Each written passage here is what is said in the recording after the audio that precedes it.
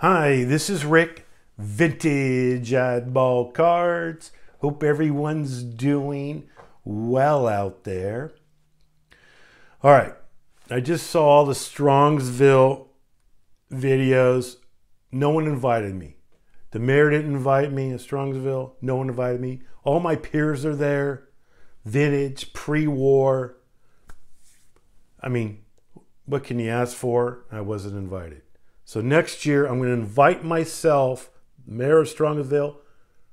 I'm coming. Even if I don't get that invite, I will be there. Because I can't miss out on something like that. Are you kidding me?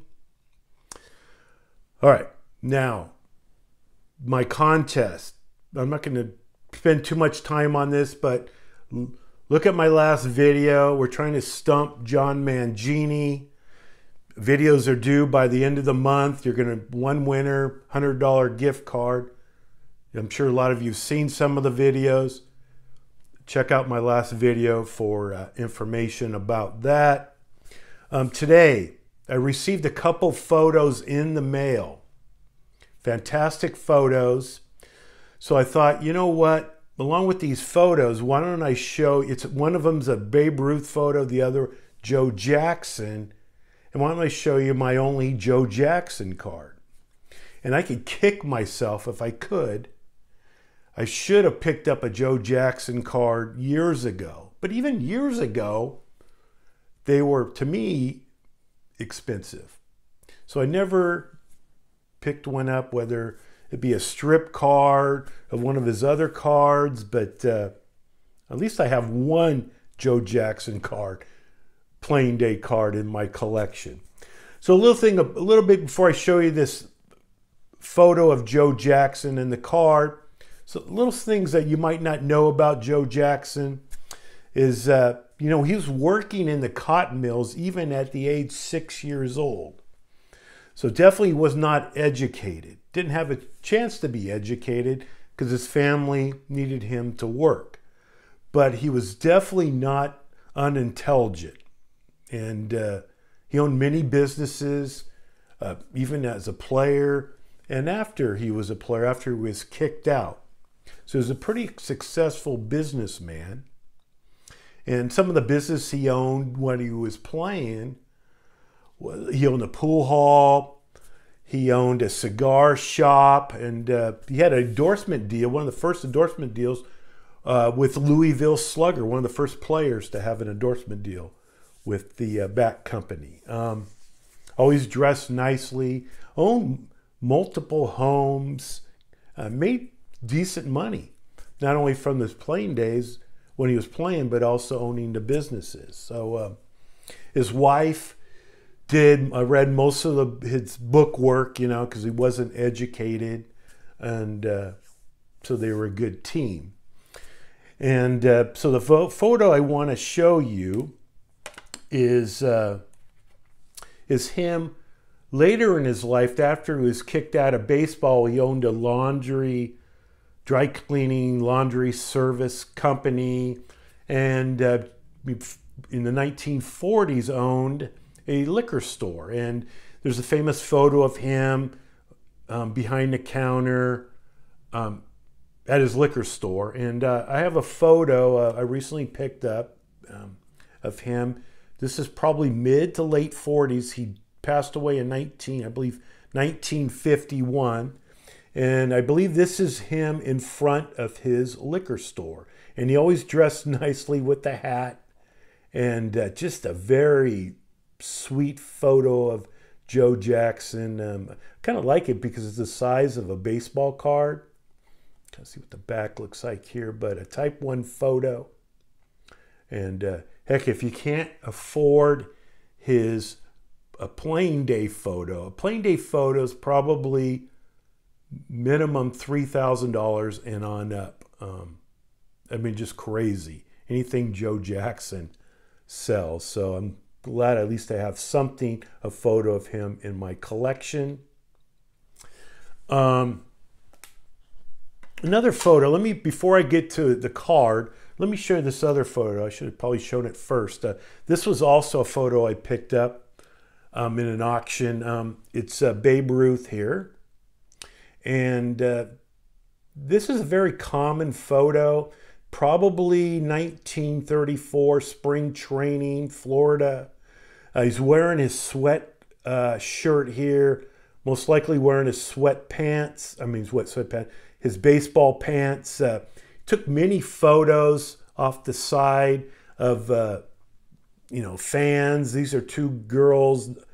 I don't think they're his daughters, but probably a 1934 Type 1 photo.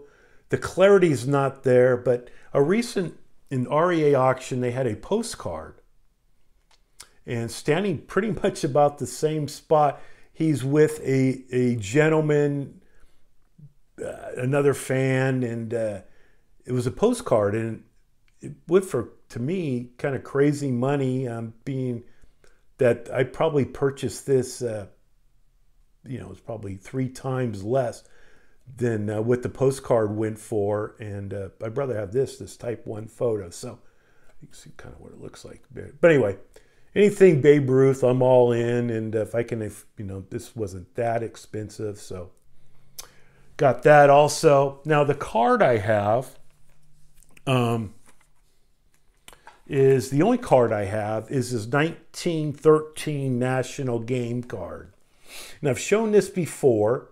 And this is probably, I picked it up like 3 years ago. Something back then I could afford, even though it's obviously a high grade here. But even this card from 3 years ago to now has doubled in price. And his cards, unless it's run over by a Mack truck back and forth, a total beater, a total beater is you're talking a couple $1,000s, and anything decent's $5,000 on up, and you pretty much need to take a second mortgage out to afford nowadays a Joe Jackson card. Like I said, I could kick myself for not picking up one years ago, but heck, years ago I didn't have that kind of money, and to me they were pretty expensive years ago. So really happy to own this card.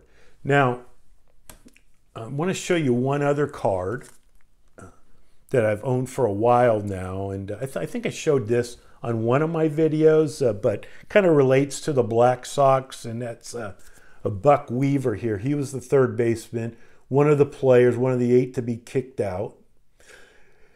It's a shame because he batted .324 in the series, 11 hits. And his crime was he didn't turn his friends, the other players, in because he knew the fix was on. And any photo of him, any magazine or any photo I've seen, he's always had a smile on his face. And it's just kind of a shame because he loved baseball, tried to reapply to be reinstated 6 different times. Even his nieces, after he passed away, up to the 1990s, tried to get him reinstated. And there was players like Hal Chase cheated on baseball back then. People knew he cheated. Players didn't turn him in.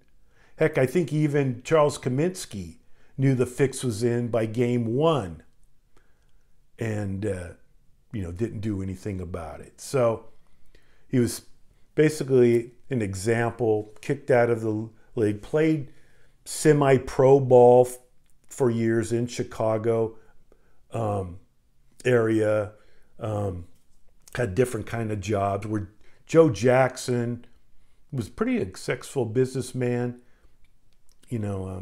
Buck Weaver here, minor league card, San Francisco, the famous San Francisco Seals, 1911. Batted, I think, says here 289 on the back here, and was called up the next year. Fantastic defensive player. I read somewhere that Ty Cobb would never bunt when he was at third base, but down the third base line. So a lot of respect Ty Cobb had for Buck Weaver. And anyway, hey, I'm at 9 minutes. I have a total beater coming in the mail. Literally, it's been authenticated. It's on the way back. I mean, a beater of an expensive Ty Cobb card. And look forward to show it. I just laugh because I bitch and moan about what people pay for some of these modern cards nowadays.